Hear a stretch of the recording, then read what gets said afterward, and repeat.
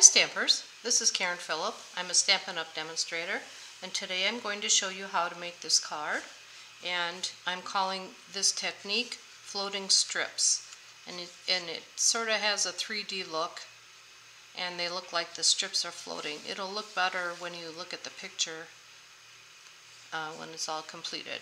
So this is our sample sheet and what your sample sheet would probably look like for club members.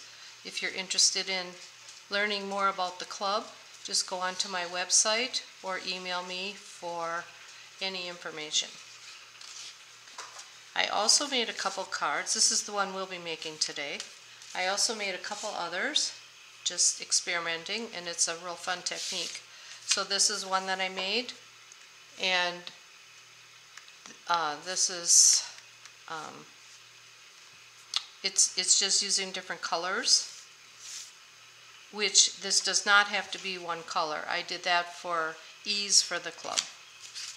I also did it using just designer paper, and this is the Artistic Expressions designer paper with a gold leaf or a gold tree just embossed, and put that on top of it, and that's really stunning in person. I also did another one. I was on a roll. I did another one with, again, different colors, sort of an ombre look on the top and bottom, and then the green on the middle, and just put a leaf on there. So it's just a real fun technique, and you can do a lot of different things with it. So let's get started. So the first thing is taking, in your kit you should have a piece of 3 1/4, 3 1/2, okay, it's 3 1/2 by 5, and it's textured, and I use the Tasteful, I think it's Tasteful Textures. I'll have to look. Now this was the most difficult part for some of the people. If you have OCD or everything has to be perfect, if you get out of, I'm trying to explain this, so if you get out of that mode, it will be maybe more fun. So I'm going to use this paper cutter rather than my other one, because I won't be able to see measurements. A lot of people felt they needed to make all of these strips the same size, and you can see that they're not. They're all different sizes. I started about 3/4 of an inch and went down to maybe a 3/8, whatever. You don't have to be specific on these measurements. And so my suggestion, and every card will look different, and I believe there's 1, 2, 3, 4, 5, 6, 7. There's 8 on this one. Another one of mine had 7. There's no specific number that you have to have. So I'm just cutting, so you can see. So I'm just cutting random little strips, and you do want to make sure that you cut them straight, and to make sure you're doing it straight on on any kind of chopper paper cutter, you want to make sure it's pushed up to the top. And I guess I will show you on the other paper cutter so you'll know. You do the same thing. You just make sure it's up against the top. Again, I'm not measuring, and so if you use a different kind of a paper cutter, you have less tendency to make them even. So I'm just cutting, no big deal, and not measuring. So I have all my strips, and that took the longest for people because they felt they needed to have even strips, and you don't. You want random. So now we're going to take a piece of window sheet, and this may be hard to see on camera. No, it's not too bad. And this, ew, got icky.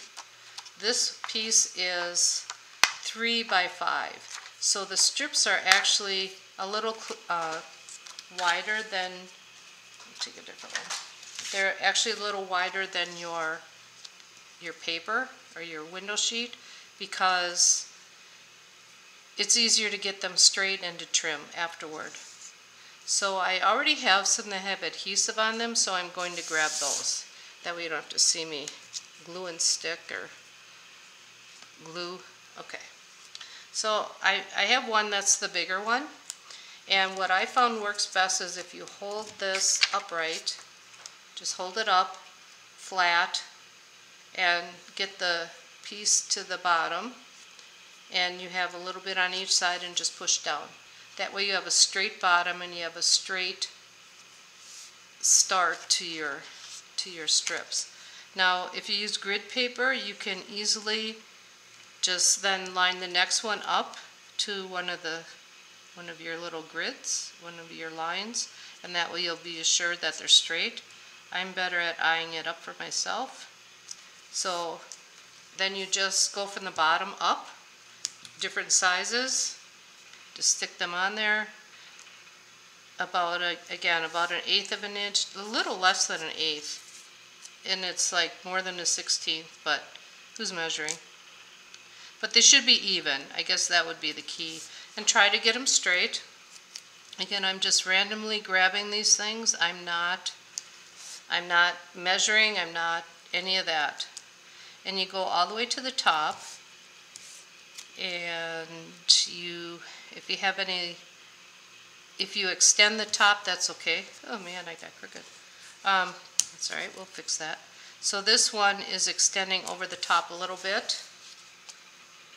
I don't know where I went wrong. That's okay. So now you can see it's over the top. We're going to be trimming that.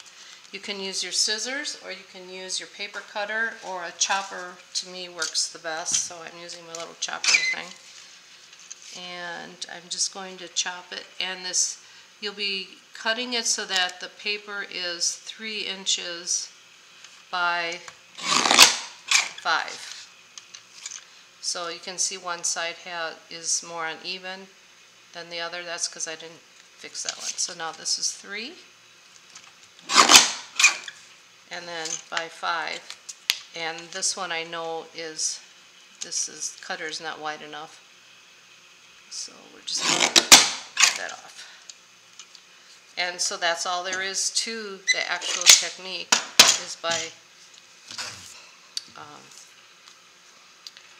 gluing them all on. And you can see that this is the back side. You can see the glue. You could also use the Tombow glue, or you could use any other kind of glue as well. It all works, and it works pretty well actually. So now, for club members, you've got these are the thick foam strips, and this is how they come, and you get 40 strips in the total package. You get two of these, and there's 20, so there's 40, so there's 40 strips. And I cut these down to 2 3/4 so that everybody would have some. So on the back, you will take the strips, and you'll just put them on the top and not on the edge. So this one might be a little close, but on the top and on the bottom, like so, and then probably one in the middle. And you want to make sure that you put them on the colored part, not on the spots that are empty. And we have 2 more here. We'll just stick them on, like so, and like so. Then you will need a piece of white cardstock that is 3 1/8 by 5 1/8, or just 5, either one. If you got your kit, and you may not have gotten this white piece in there, just so you know. So you'll have to take a white piece of paper, white cardstock, and cut it to 3 1/8 by 5. So we'll take our white piece, take off our strip covers, and then you have to just line it up. You have to decide if you want a larger one on top or bottom, or however you want your design to go. Then you will make sure that it's even on both sides. This one's a little wider than the 1/8, and that's okay. It's a little longer. And then you just glue that on there. So that's pretty much the design or the technique. It's just basically putting them on the window sheets. To construct the card, I then took a piece of ribbon and cardstock. This is just 4 by 5 1/4, and toward the left of it you will just put a row of adhesive and put the ribbon on. This is the polished pink, like that, and that way it'll lay nice and flat, and glue the ends around. And we're very crooked here. There we go. Then we will attach this to the card, and it's just a regular 8.5 by 5.5 piece of thick white. I'll put that in the center.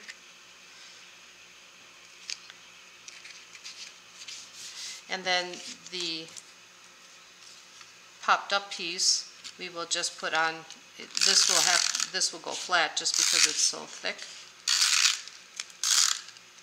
You could probably use regular dimensionals, but this is easier because you have long strips and it pops it up a little higher. And we're putting this toward the right of the card, like 1/8 of an inch top, bottom, and side, like so. Then we have the wildflowers dies, and I took 2 of them and I just cut them out in black so they have a little silhouette. And then I put in the wildflower dies as well, there are a little label, and then I'll stamp that in using Inspired Thoughts, and this could be sending healing thoughts your way, thinking of you on your special day, thank you, with heartfelt sympathy. So there's quite a few different sentiments you could do. And my one sample shows it on the side and it goes over and it just doesn't lay right. So I think if you just put it on an ankle like that, it'll look much better. Then I also decorated it with a couple of opal gems, and I did sympathy. And you may have an extra strip left over, and that you can put on the inside. So I hope you enjoyed this technique, and you can try making one. Thanks for watching and have a great day.